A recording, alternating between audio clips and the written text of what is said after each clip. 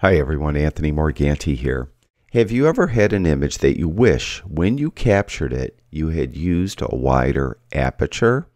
Well, in this video, I'm going to show you how easy it is to use Photoshop to naturally blur a background.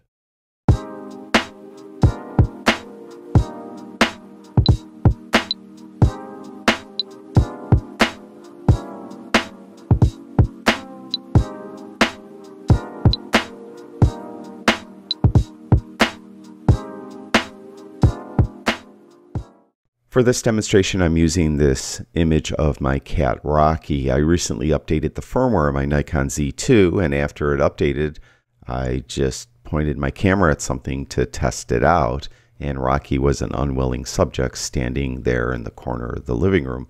So I took some shots of him. I wasn't really concerned about my camera settings, and as you could see, I shot it at f8. So the background isn't blurred out as much as I would have liked it to be. So we're going to use Photoshop. Now, before we do, I know some of you at least are thinking, well, you could use Lightroom to blur the background. And the way you would try to do this in Lightroom is you would get the masking tools and you would select the subject. Once it finds the subject, in this case Rocky, we'll invert it so it now is selecting the background. Then we'll go down to clarity, and this is what most people do, and they move clarity down. They might try to move texture down as well. You know, stuff like that. They'll take sharpness down. But I think you'll agree that doesn't really look like lens blur. That just looks like a surreal kind of blur, and it's not natural looking. This is where Photoshop shines. So we're going to delete this mask, and we're going to end up where we started. And now where we're starting is a processed image. Most specifically, I did crop it. If we go to the crop tool, you can see I did shoot this horizontally, and I cropped it into a vertical 4x5, and just so it's tightened up a little bit. That's all I did there. I also went to the basic tab and did some adjustments there, and that's pretty much it.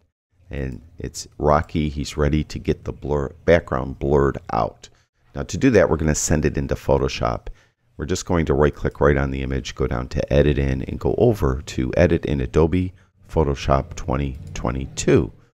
And when you do that, Lightroom is actually going to be creating either a TIFF or a PSD file, depending on how you have Lightroom set up to export images into Photoshop.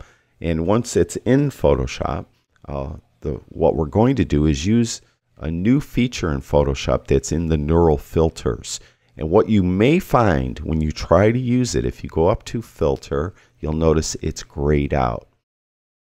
The reason why is because it doesn't work on a background layer. Now there's one of two things you could do here. You could duplicate the background layer by hitting Command or Control J on your keyboard. That will duplicate the background layer, and that neural filter tool will be active.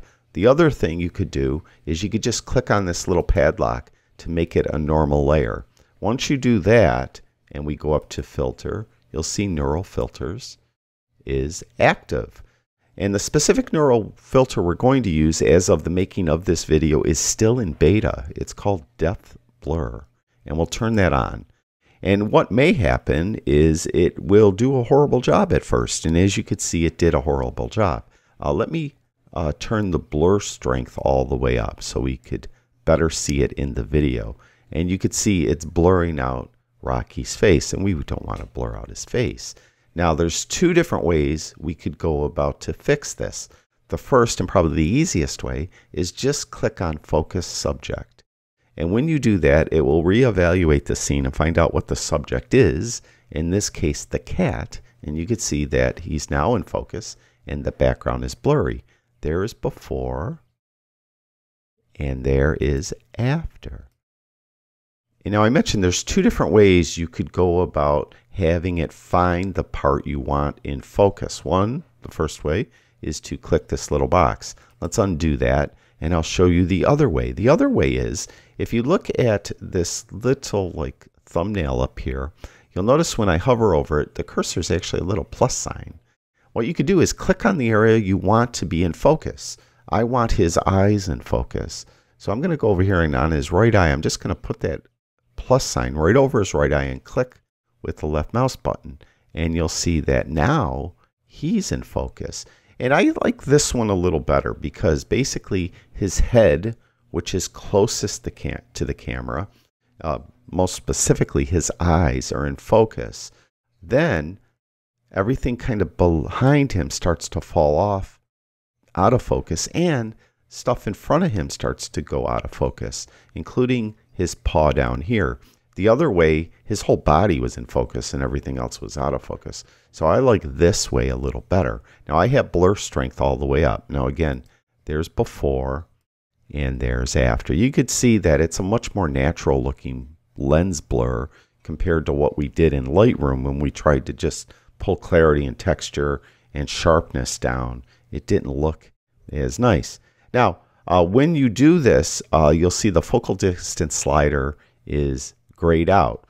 If we didn't want to use one of those two methods, that is click on that box or click on the part on this little thumbnail image up here that we want to be in focus, the focus distance slider would have been in play, and we would have been able to move that to try to move where the actual focal point is. That's a little more difficult, so it's much easier to either click that box or to click right on the image. Now, focal range, if you want more of the background to be in focus, like his back, let's say, I could start moving this focal range slider to the right, and you'll see that it will start to pull more of the background in focus. And they'll do a before after here as well. There's before and there's after. Now I kind of liked it the way it was, so I'm going to pull that all the way down. You also could add haze to the image. I don't really like this typically. You'll see what happens. Don't care for that. You also could affect the temperature. So if I move this like to the extreme right, we're going to be warming up the background. I don't really care for that. And of course, the extreme left would be cooling it off. Tint, saturation, and brightness, so we can move that to the right to make like the background brighter. It also affects the image as well. It's actually affecting what's in focus less than what's out of focus. And since the focus varies in the image, so it'll affect some areas of the image more than others. So, and you could add grain to the image as well. So let's say we're happy with this. We'll output it to a new layer.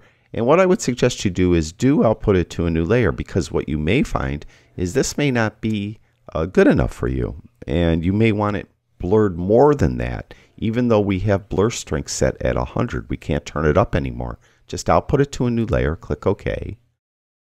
And then once it does that, you see it's on its own layer. There's before and there's after. And let's just pretend I wanted to blur it out even more. Well, just run the filter again. Filter, neural filter. Again, it's going to do the same thing. It's not that smart in that it remembers what we just did. It's going to blur him out. So what we're going to have to do is get that little plus sign over his eyeball. Click once with the left mouse button. Let it go. And just for this demonstration, I'll turn blur strength all the way up. And then click OK. So now we have another layer of blur. So there is, let's do it this way. There is our original image with the background pretty much in focus. Then one layer of blur, two layers of blur. So, you know, you could do that if you want. In this case, I don't think I need to, so I'll turn that or throw that out. So we're done in Photoshop. How do we get it back in Lightroom? This is what I do. I just close down Photoshop, and on a Mac, you just go up to Photoshop, quit Photoshop. On a Windows computer, just quit Photoshop. And then make sure you click Save. That's very important. Click on that, and then once you do that, you'll be back into Lightroom, and this image will be back into the collection and folder that you had it in. If you didn't have it in the collection, it'd just be in the folder. And you'll see once we get there, down in the film strip, we have two versions of the image. We have the original image right here with the background that's in focus, and then the new image with the blurred out background. So that's how you could go about naturally blurring out a background in an image from Lightroom using Photoshop. Thank you, everyone who watches my videos. I really do appreciate it. I'll talk to you guys soon.